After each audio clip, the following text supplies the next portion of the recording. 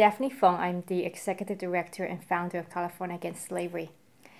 California voters just sent a loud and clear message to human traffickers that we are ready to defend and to uphold the rights and dignity of our community's most vulnerable members. Thank you for all your hard work and contributions, which led to the historic victory of Prop 35. 81% is a huge victory. But some people ask, why not 99%? Well, human trafficking is a huge industry with a lot of people involved.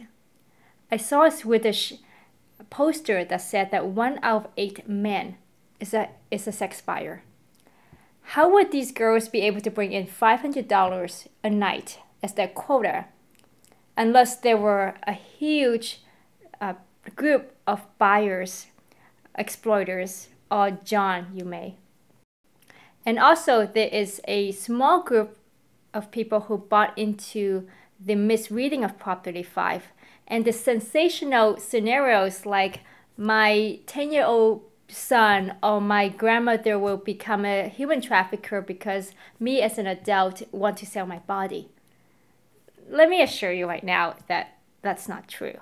But I also want to insert at this point that these sex workers who are vehemently promoting prostitution may be squeaky wheels, but they do not represent the majority of women who are trapped in it.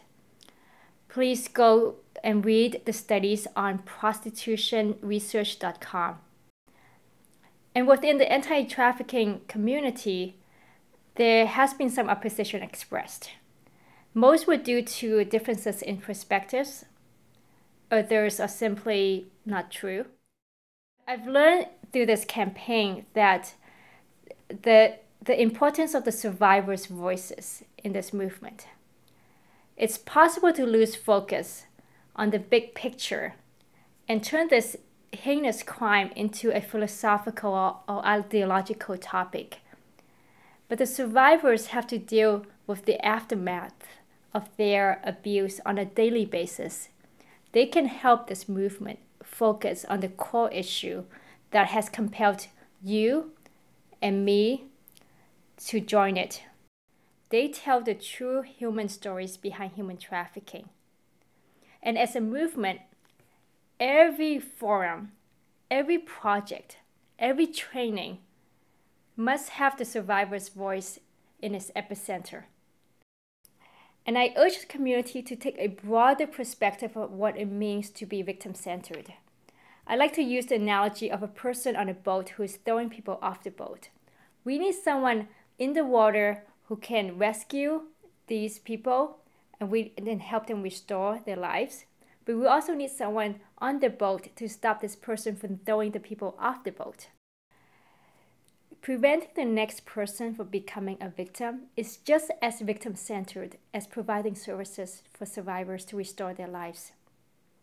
Now we have a clear mandate. We have a clear support from voters. We have tangible numbers behind us in this movement to press forward. And Prop 35 is a huge step forward and a real change. And every major change in history has been politicized because every movement faces resistance. But as a community, we need to make real change. We need to take those big steps forward. And yes, they are riskier. Yes, they're difficult than those tiny little steps. But real lives are at stake.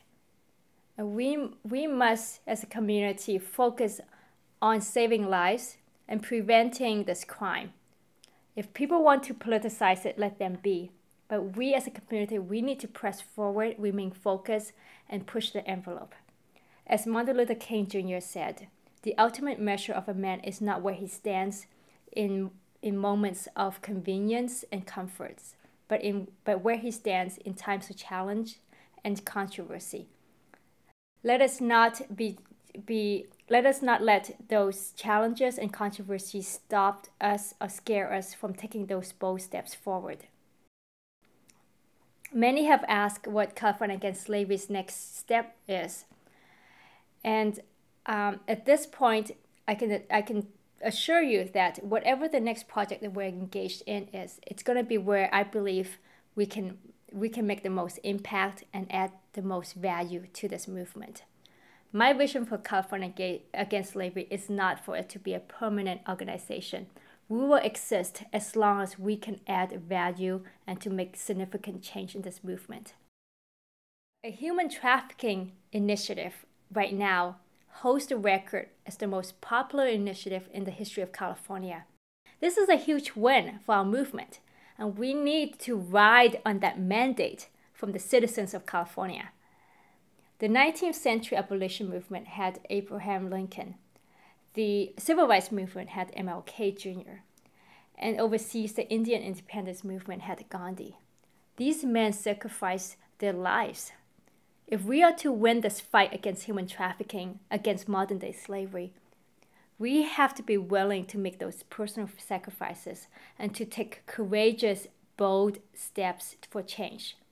History will judge us justly, and we're on the right side of history.